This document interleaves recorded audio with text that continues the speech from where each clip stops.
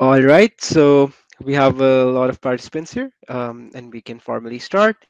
Hello and good morning to everyone present here. We have a very insightful session planned for you all today.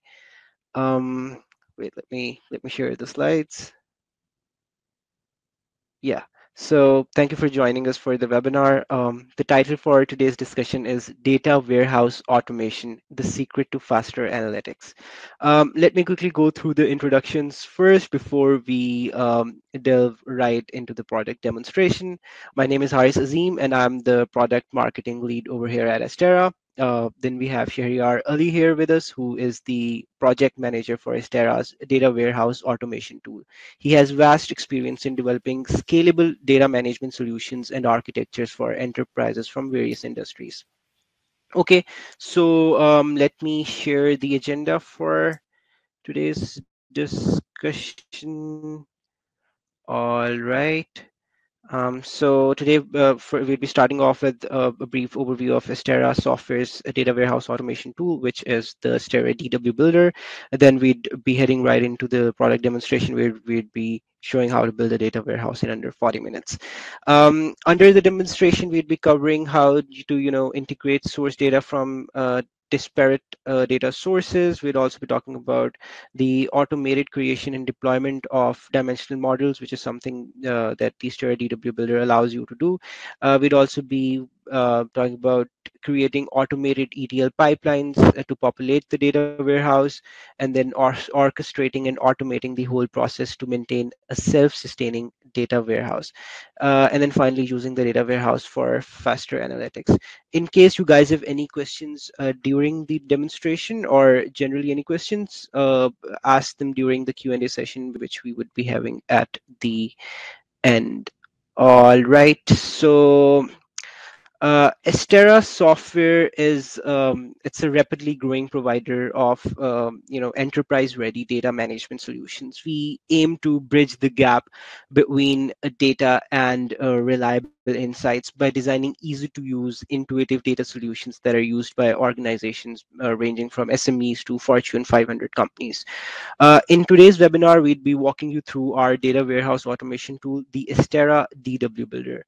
It is a unified data warehouse automation platform that is used for designing, developing, and maintaining an entire data warehouse architecture. The Astera DW Builder offers end-to-end process automation and a code-free environment to eliminate the need for writing, hefty code-based scripts for developing a data warehouse. As you can see in this image as well, that this is what the normal process for the data warehouse automation look like with us. You have reams of data coming in from multiple disparate data sources. Then within the DW Builder, you can create a staging layer or source models, which can be then reverse engineered automatically to create complex data models such as dimension models or data wall models. You can then deploy your models in destination warehouses for consumption, in desired destination warehouses for consumption with just a click of a button. The DW Builder self generates all the code required here. Finally, you populate the data warehouse in a real time using automated ETL pipelines and then consume its data in BI and reporting tools. Now, without further ado, let's head right into the demonstration. In case you have any questions, just to reiterate, please type them in the chat box towards the end of the discussion when we would be opening the floor for Q&A session. Over to you, Shariar.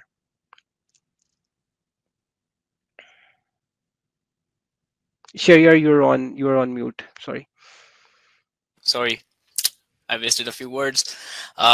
So yeah, as you mentioned that the world is moving towards more data-driven and analytics-driven systems, and they are more inclined towards building data warehouses than ever. So, in as the data grows, the problems are also growing. The problems of maintaining data warehouses and developing data warehouses are also growing over the time. And most often I see the budgets of the building a data warehouse often exceed the estimated cost, and that's mainly because of you know um, lack of planning, or you know putting more time and efforts than they were estimated before.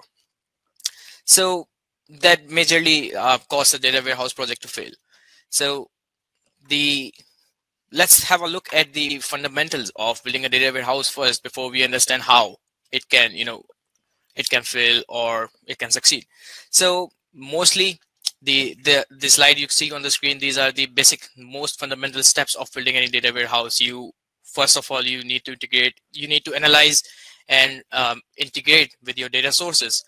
And then once you have integrated with your data sources, you need to transform the data, cleanse the data, massage the data, and then feed it into a staging area. And from where a staging area or an ODS, and from the staging area or the ODS, you can then feed the data to your data warehouse, and then you feed the data into your analytics or BI tools. So the companies or the data teams are mostly spending their time on the either the ETL part or the modeling part. These are the two fundamental steps of building a data warehouse, and they are very important. But mostly, people have either they are mostly inclined towards writing scripts, long scripts, which are hard to maintain, and over the time they lose track of everything. Like the scripts grow so long, large, and hard to maintain that they need to hire more and more resources to maintain those scripts. On the other hand, some people spend more time on figuring out the business requirements and then building dimensional models out of the requirements and the data. So a lot of time is spent on building perfect dimensional models. So we are going to see how Astera can help people move along these steps in a faster way.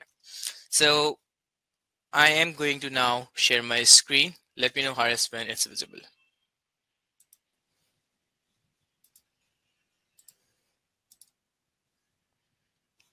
Yes, it's visible now. All right, so let's start with the product introduction itself. So this is Astera Data Warehouse Builder.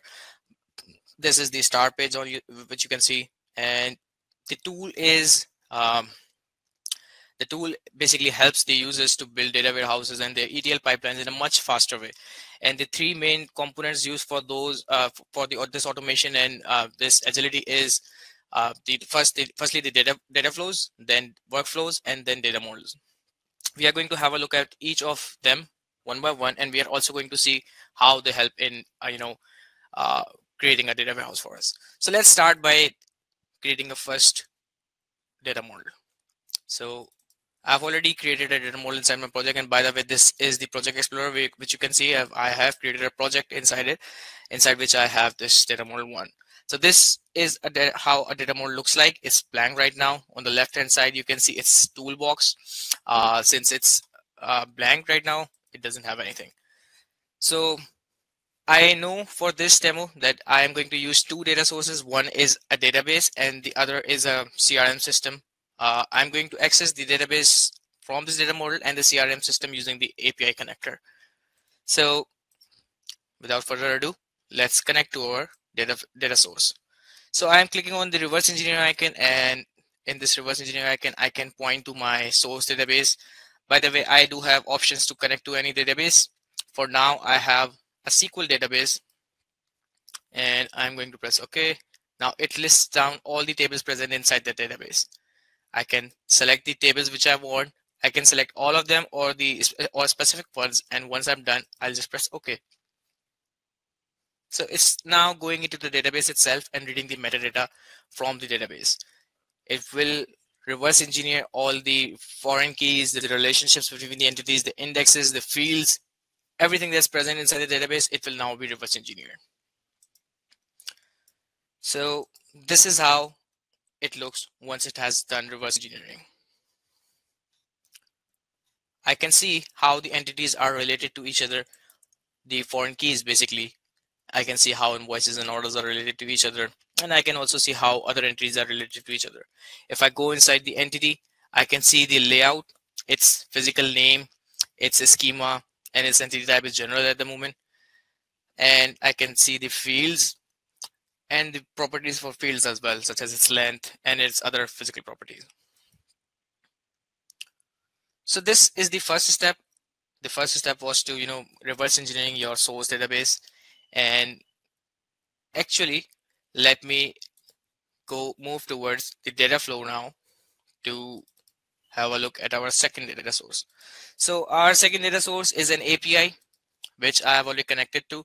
So now using the tool, you can connect to any API, whether your data is on Google Cloud or any other cloud, or any other software that provides access via APIs. You can connect to it. I have already built a connection to my API, and it's present here in my REST API browser. You could do the same. Now building connection is easy. You just need to provide your base URL and this select the security type. It can be OAuth, it can be API key, basic authentication, and based on the security type you have selected, it will give you a menu. It will give you, the fields to put your information in. Now moving back to the data flow, since I've already connected to my source database, source API, I'm just going to drag and drop this API to my designer. Now, this is how it looks right now. It does contain data inside it, but right now it's just a connection. I want to have a look at its data. So if I just right click on it and click on preview output, it will go and fetch the data for me from the API. Now, currently, this data is in raw format and no fields in it. If I click on raw bytes, it will just display the raw bytes, and the content is in JSON format right now. But I want to convert it into a proper tabular format. So I'll just go inside this source connection, and from this screen, I'll say generate layout by running request. So it will run the request and it will convert the JSON layout into a table format. Once done, I can press OK and I can preview it again.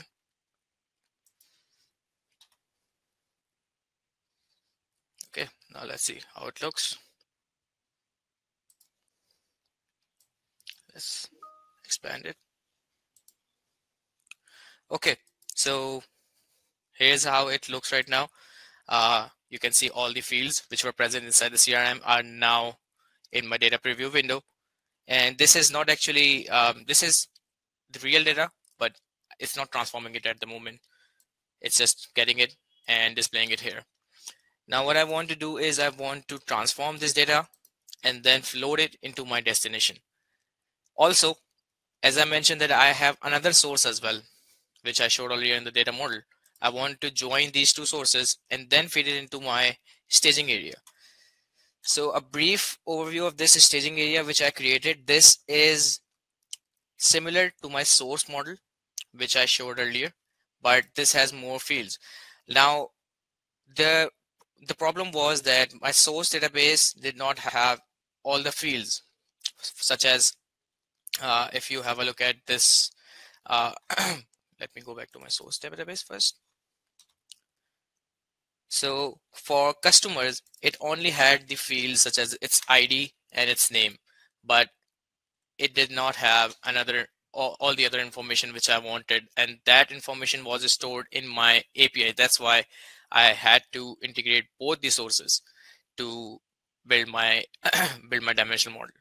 And I built a staging area in which I created the fields which I wanted. So for example, if I go to this main layout and have a look at this customers table in my staging area, it has more sources than my source database, more fields than my source database. Moving back to my data flow.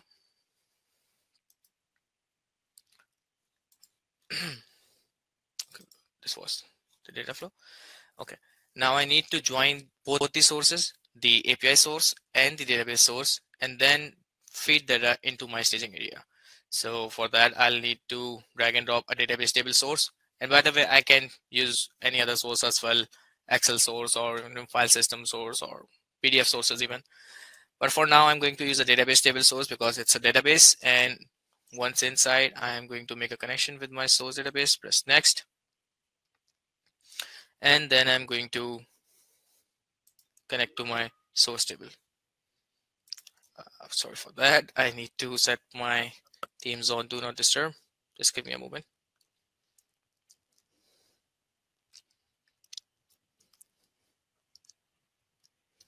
Okay. Yeah.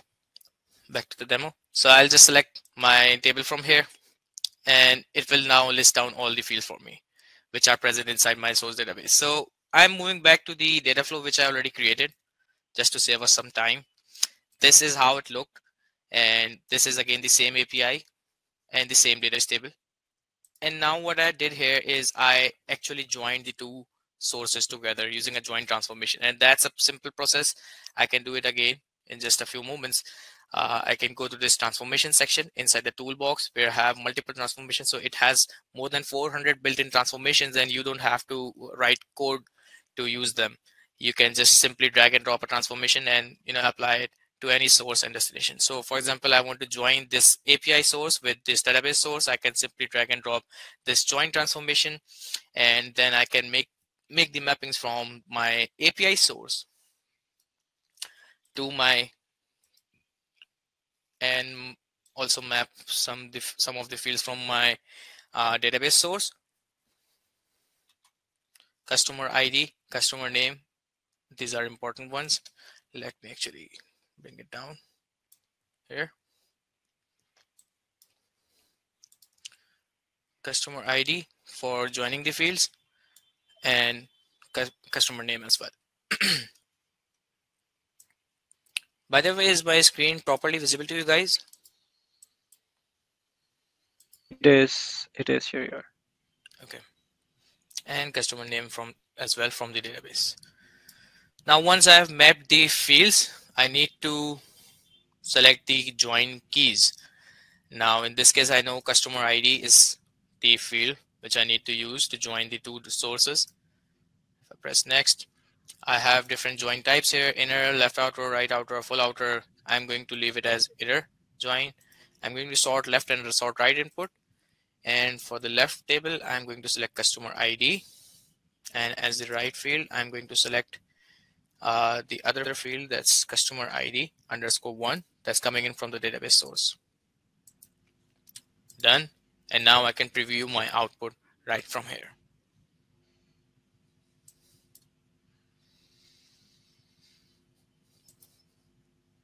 All right, so it's fetching data from the API and the database. Okay, so here are my records, and they are now joined together. But I also want to perform some data cleaning before I actually feed it into my transformation to my staging area. For example, I can see that credit limit is blank for some of the records, and maybe some of the records also do not have um, proper case in the customer name. So I want to clean my data before actually feeding into my staging area, and I can do that by simply right clicking here, transform it here, and then selecting a data cleans transformation right from this menu. Okay, now all the fields are mapped. If I go inside my data cleans transformation, I can see the fields are now mapped, and press next. I can, this is the menu of data cleans transformation. I can just select remove all white spaces, sorry, not all white spaces, leading and trailing white spaces, tabs and line breaks if there are any, duplicate white spaces, and I could also remove letters, digits, but I don't want to do that. What I want to do is I want to replace null numerics with zeros and null strings with blanks. If I wanted to replace any specific characters, I could do that by selecting this option. It will search for it and replace it. All right, before moving forward, I also want to change the data type of credit limit to real, because it's not a string value, it's a real value. And now if I preview the output of my data cleans transformation, I can see, let's wait for it, I can see that now the credit limit where it was blank is now replaced with 0, and not all of the values were blank, some actually had values in them. Okay, now the last step is to map this data, which is clean, to my staging area. And I'm going to do that by just making the mappings. And again, this is a simple database destination which you can drag and drop from this section under the toolbox. Again, your destination can be a database, it can be file, email destination as well, or PDF destination. In this case, it's a staging database, so I'm going to map it to my staging database. And once I click on run, it's going to perform all these actions and feed data actually into my staging area, right? You can see the job progress where it's telling all the steps it's taking. It's a detailed job progress. If the job had failed, then I could also track where it actually failed. Similarly, I have built flows to get data from my source to staging for all the tables, city, stock items, customer, all the tables which I wanted, and employees. And once this step is done, the next step is to actually build a dimensional model using my staging database, using the data I have now. So this is my staging database as we saw earlier, and now I want to build a dimensional model on top of it. Now there are two ways to do it. Either I can go ahead and manually start changing the table types. For example, I know that this employee table is going to be a dimension in my data warehouse, so I can just go ahead and change its entity type to dimension from general, just like that. And then I can assign a raw identifier to this table. It's as simple as that. For example, I need to use effective and expiration range. It's okay. And I can also add surrogate key in my dimension. Okay, and it will add a new field. Here it is. So either I can do this, or I can use the automation feature of Astera DWB to build a dimensional model using this staging database for me. And to do that, I'm going to go to this menu, data model, and I'm going to select build dimensional model. So in this wizard, I need to select my fact tables, invoices, invoice lines, and order lines and orders. These are going to be my fact tables, and the rest are going to be my dimensions. I can also select which row identifier do I want to add in my dimensions. In this case, I'm going to leave it as default current record designator, which is 0 for expired records and 1 for active records. And I'm also going to add surrogate keys in my fact and dimensions, and I'm also going to add date dimensions in my dimension model. Excuse me. And I also want to extract only the numeric fields for my fact tables. Once I press OK, it will convert this staging area to a dimensional model. Now you can see the colors are changing. It's processing, it's going through all the entities, and it's identifying which tables are going to be dimension, which are going to be my fact tables, and it's also trying to create a star schema rather than keeping it as it was. So I can see that now I have two star schemas, two fact tables, and some dimensions around them, and none of the fact tables are related to each other, and none of the dimensions are also related to each other.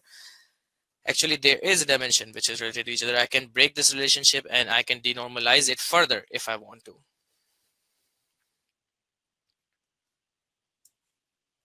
Let me bring it in the center. Okay. So I can make further changes, such as I can rename the tables. I can rename this order lines table to order lines fact table, and I can also start renaming the dimensions. I can also add some more fields inside my dimension, some calculated fields, and other attributes. But as of now, I'm going to leave it as is because it looks good. It looks a good star schema, and I'm going to go inside my dimension. And inside my dimension, the next step is to assign STDs, slowly changing dimensions. So there are several options for switching dimension. There is STD 1, 2, 3, and 6 available inside Astera DWB, and I can use STD 2 for some fields and I'm going to use STD 1 for some. And if I leave it as is, it's going to act as STD 0. That's no change. It's only going to insert it once and then never record history for that field. And SCD1 means that if I want to replace my value every time it gets changed, and SCD2 is actually tracking history. So I can similarly configure my other dimensions, and once I have configured my dimensions, it should look something like this. Now this is a more cleaner version of that dimension model because I have renamed some tables here. As you can see, I have renamed order lines to orders, and invoice lines to sale table. The date dimension is still there. It added it automatically, and I can see the relationships as well. And okay, now it's almost done. If I have a look at each of these star schemas individually, then this is how it looks like. This is my orders fact and some dimensions around it. And this is my sales fact and some dimensions around it. Once I have done configuring all the dimensions and fact tables, the next step is to forward engineer this entire design to the database. So this structure will be created in the database. And again, I can simply change the connection if I want to. I can point to any other database.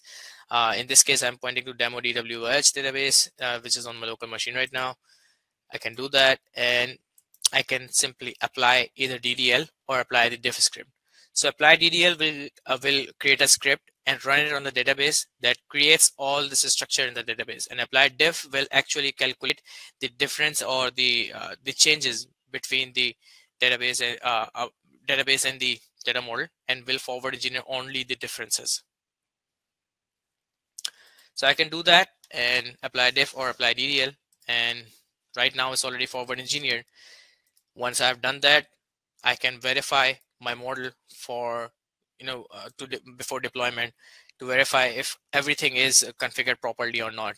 So the verification option is kind of a helper, a great helper in cases where I'm not actually aware of the dimension modeling.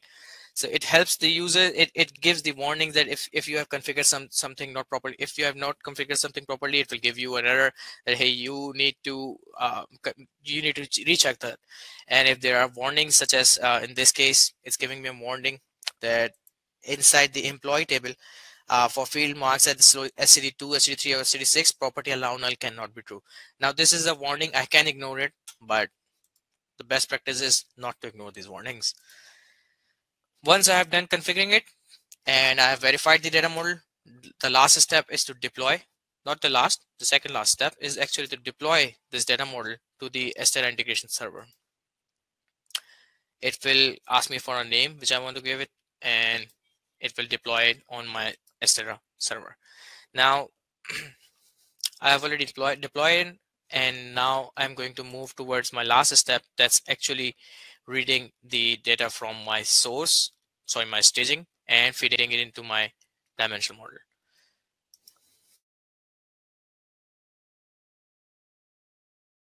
Component, and let's actually add a new data flow here to show you how easy that process is. So this data flow is now added. I need to read data from my staging database, which I can just do by dragging and dropping a database table source, connecting to my staging database. What's next? Selecting my table which I want to read data from. For example, let's start with employee dimension. What's next? It's okay. And now I want to load it into my employee dimension. Let's rename it to manage table name. I'm going to expand this data warehousing section, and I am going to drag and drop a dimension loader object. Now, this dimension loader object is kind of useful. Let's see how it helps me loading data into my data model. So I'm going to point to my data mart. Just next, and select my dimension, that is employee dimension. Just next, I can see all the layout which I configured, the dimension roles which I configured. It's not editable from here because it was only editable in the data model. I have deployed it. Now it's not editable at the moment. Press OK and just make the mappings. And we are done. Now I'm going to execute this job and let's have a look at what it does. So it's going to read all the information from my staging database. It's going to read all the data and it's going to write into my dimension model. Now, writing into dimensions is as easy as it looks like right now, but it can be hard if you're doing it manually, because if we look at the underlying SQL script, we can see that there is a lot of operations we need to perform before loading data into our dimensions. We need to check for their slowly changing dimensions as series.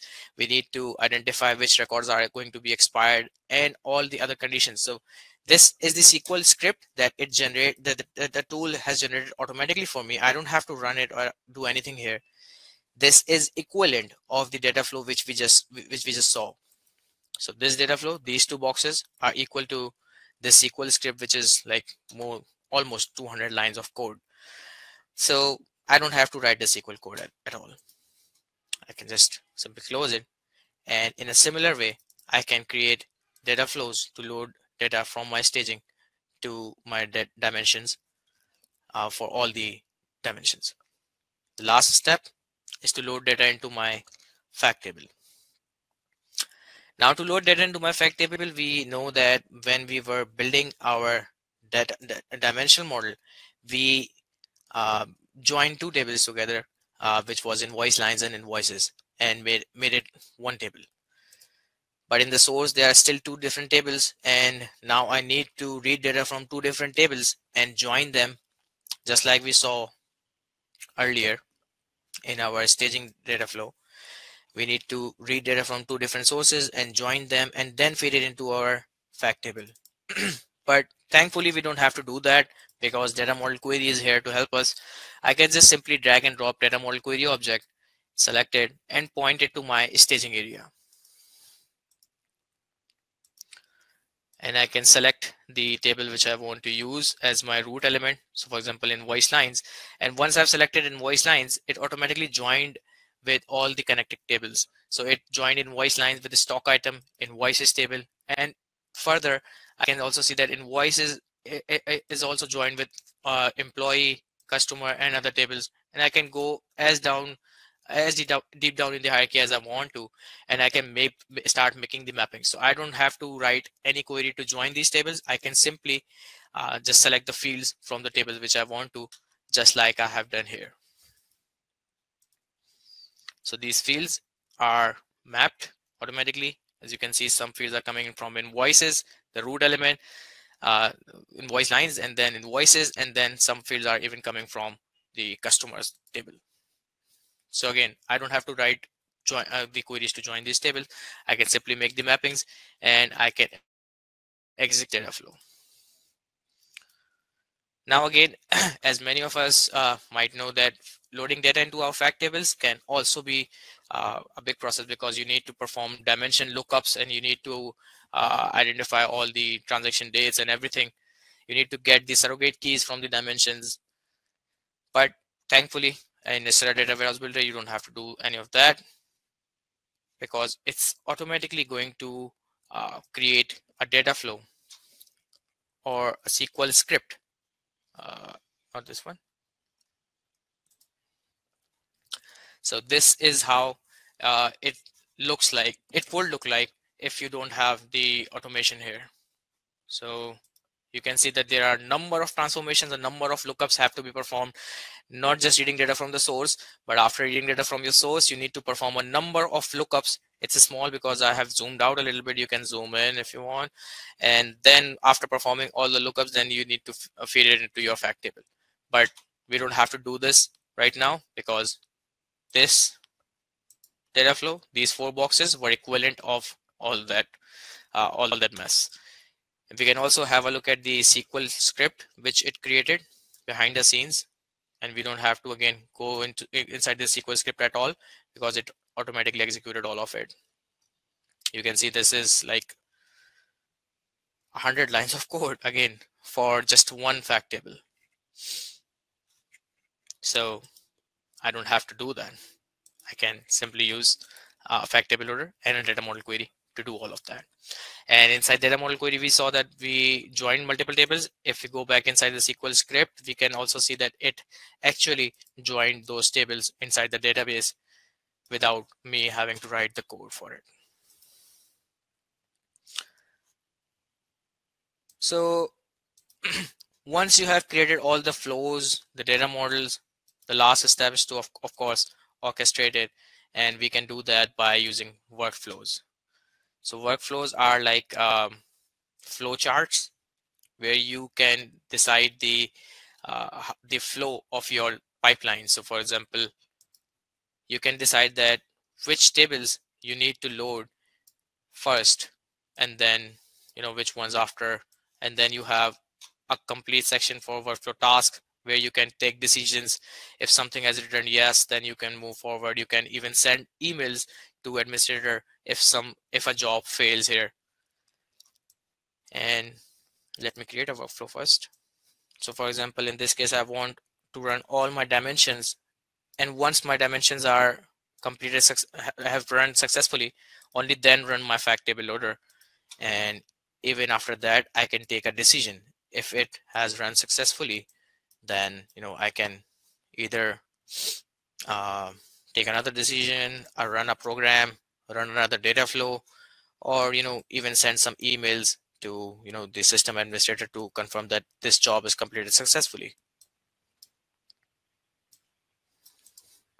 This is the last step of creating your data pipelines to load data into your data warehouse.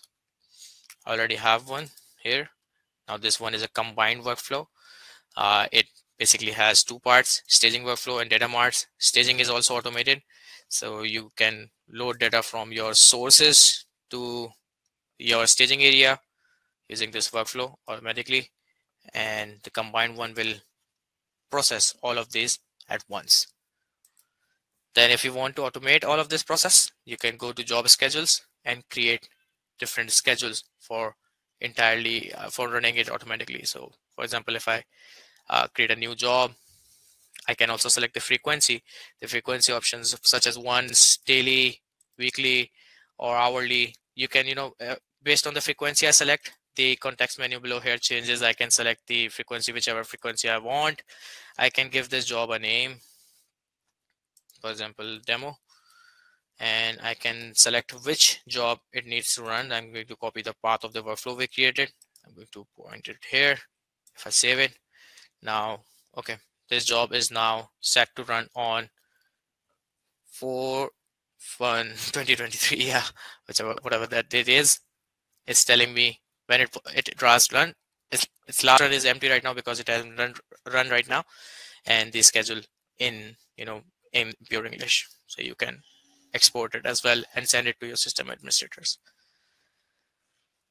And then of course you can build dashboards on top of your data warehouses you create by directly integrating with Astera integration server using OData either, or you can directly connect to your SQL database as well to get data from the data warehouse. That concludes my presentation. I hope I am on time. Over to you, Haris. You are, Shariar. Thank you so much. Wait, you'll have to stop the screen sharing. All right, all right.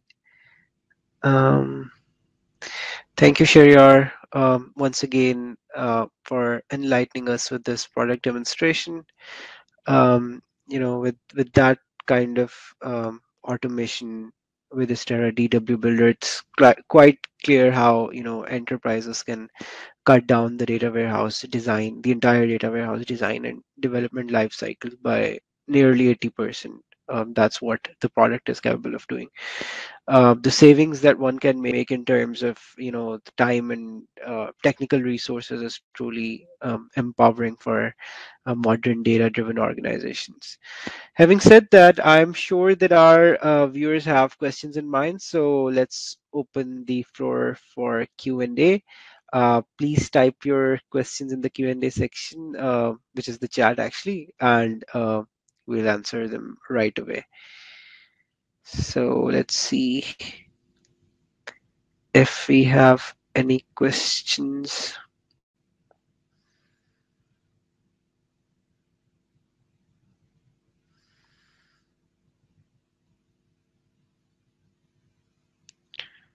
All right. Okay, so Sharyar, we have a question in the Q&A section. Does Astera Data Warehouse Builder only support dimensional modeling, or do you also support other modeling techniques such as the data Oh, vault? yeah, so the modeling technique totally depends on your requirements, and there are people who prefer Kimball style modeling, and there are some people who prefer Inman style modeling, and that there is data vault as well. It's an emerging technique used in building data warehouses. So the tool supports all of them, and which type of model you want to build totally depends on your business needs. So I hope that answers your question. In short, yeah, it does support other modeling techniques such as data vaults and inline style modeling as well, 3NF modeling. All right, that makes sense. There was an older question, but I'm sure that we have missed that part. Uh, so Hmm. someone asked that what does that blue symbol do? I mean, there were a lot of blue symbols in the product demonstration, so I'm not sure which one this one is referring to. But um, The blue if symbol. yeah, so but the person who asked this question, like, if you want to clarify it a bit more and point it to any specific feature, we could definitely answer that. Yeah. Uh, There's another question. Do you have any tools that I can use to design data models? My requirements are in the form of KPIs from Workday.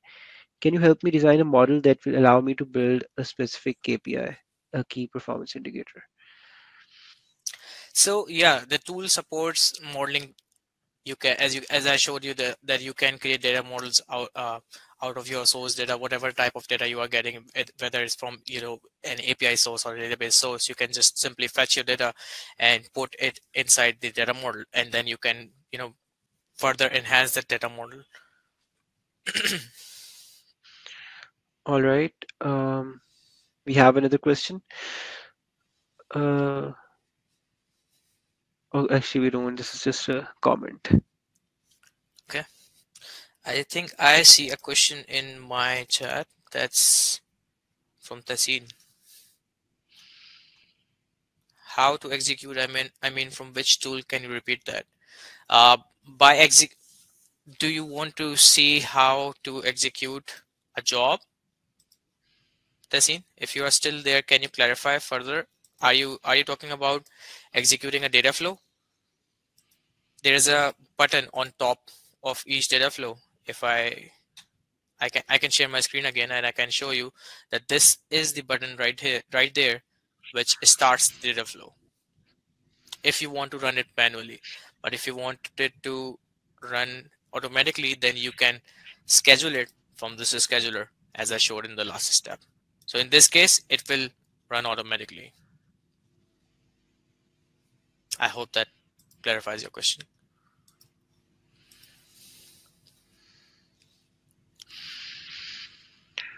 All right. Uh, there's another question, Sharia. You mentioned the product can auto discover relationships. I presume that requires specific information about PK-FK relationships. Uh, but can that relationship model be enhanced, refined manually as well in case the requirements are not detectable from the source? Definitely. So there are options to build the relationships. You have option to build even virtual relationships. The virtual relationships are the one which are not forward engineered to the database. You can build virtual relationship, or if you want, you can build physical relationships in the data model designer itself.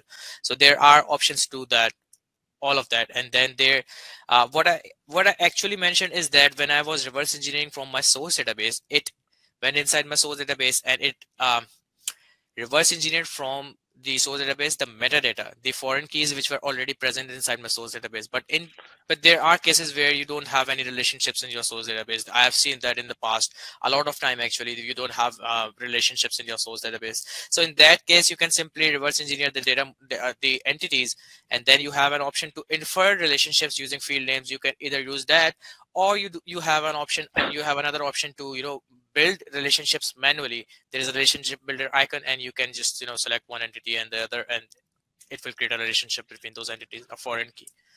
And then if you want to forward engineer it back to the database, you could. If you want to keep it virtual, you can create virtual relationships which will never be forward engineered to your database and will not harm your source database.